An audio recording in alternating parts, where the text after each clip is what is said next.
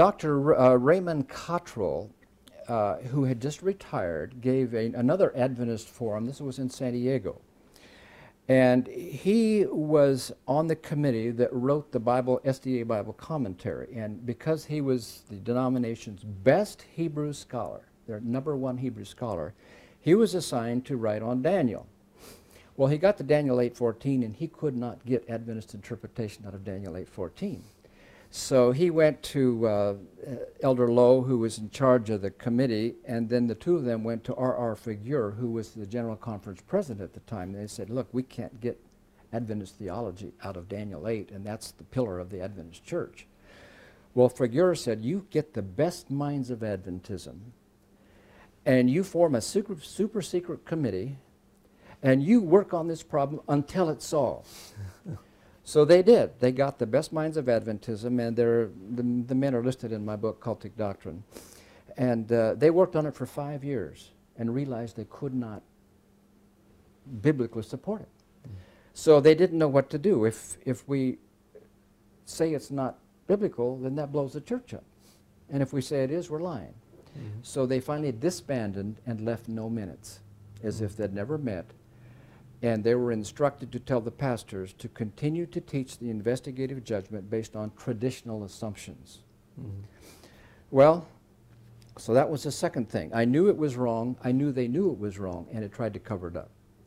Then the next thing that happened was, in the mail one day, I got a set of either 5 or 6 long cassette tapes from Dr. Zane Keim. He was a medical doctor, a friend of mine. And I did not ask for them.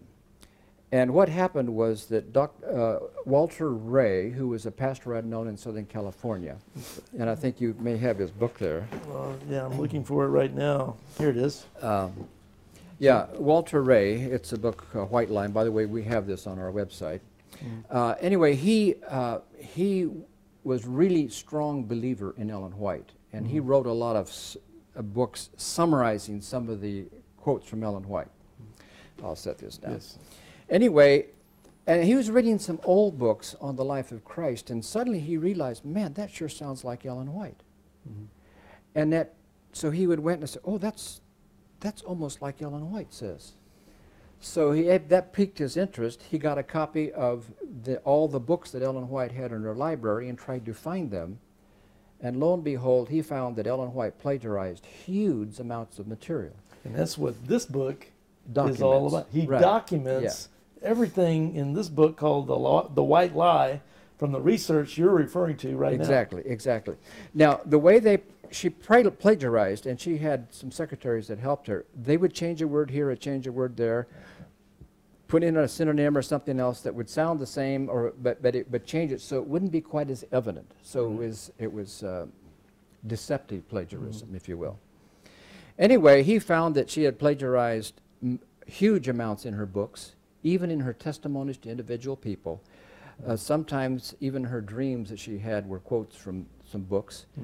And even in places where she said the angel, and she would quote, she had an angel that supposedly spoke to her. She claimed to have 2,000 visions and so on. And often she says, I was shown, like the angel of God told her, and then she'd quote something. And lo and behold, even those I was shown statements often were from some other author. So basically the angels that Ellen White was talking to were really these other authors that had written books that were in her library. Yeah, you might say that. Now, she's written a lot of good things too, and she quotes from some good authors at times. Okay, so those are 3 things. I knew I couldn't trust Ellen White anymore. I knew the Adventist Church, their investigative judgment was wrong, and I knew they knew it was wrong. So about this time, Adventism, all this stuff started to leak out in the Adventist Church, and there was a tremendous underground. People were discussing it, and I was pastor of the Watsonville Church, and people were asking me about my research and so on. And Dr. Raymond Cottrell's tape, were out, okay, and I had some very professional PhD type and MD elders on my church board. So I felt free to give it to them and say, look, let's consider this. Because I had always thought that truth was the hallmark of Adventism. And I've always sought for truth. I mean, I always want to be a truth seeker. Well, the quote hit the fan about that time. I got a call from the conference president. He wanted to talk to me. And he said, I understand you shared all this. Anyway, to make a long story short, I told him why I could not preach the investigative judgment. And he says, well, you got to do it. And I said, I can't unless you can show me how to do it. Well, he had me meet with two people, Harold West, who was a ministerial secretary, like the pastor over the pastors, and Dr. Zamora, who pastored a large Adventist church in the San Jose area. He had been at the Glacier View trial, and he had read that 1,000-page manuscript, too. So we met for 4 hours. It was recorded. They never gave me a copy, and I know it'll never be released, because both of them admitted in private that Daniel 8 probably referred to Antiochus Epiphanes. We should not use Ellen White for doctrine. And there was no problem with, 2 weeks later, about a camp meeting, they were up in front quoting Ellen White, promoting the same Adventist, and I began to lose faith in the personnel of Adventism. One day, Harold West knew I was struggling. He took me aside, and it was a camp meeting. He took me for a walk. He said, Dale, let's go for a walk. I want to talk to you. So we wanted to go for a walk where nobody could hear us. And he said, Dale, we both know the doctrine's wrong. It's not our fault. We can't do anything about it.